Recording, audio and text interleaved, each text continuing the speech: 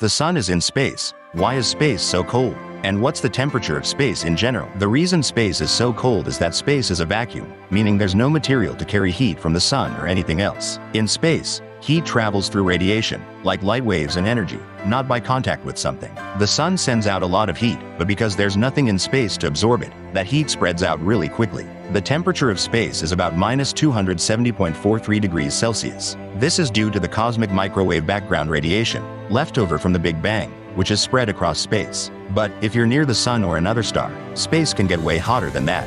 Here's a weird thing. In the shadow of space, the temperature can be as low as -270 degrees Celsius, but if you're directly in the sun's light, like on the moon's surface, the temperature can reach up to 120 degrees Celsius. So just by stepping from sunlight into shadow, the temperature goes from scorching hot to freezing cold. Long story short, space is a weird and contradictory place. The sun's light is there, but the vacuum doesn't let the heat spread, so in areas where the light doesn't hit directly, it gets super cold.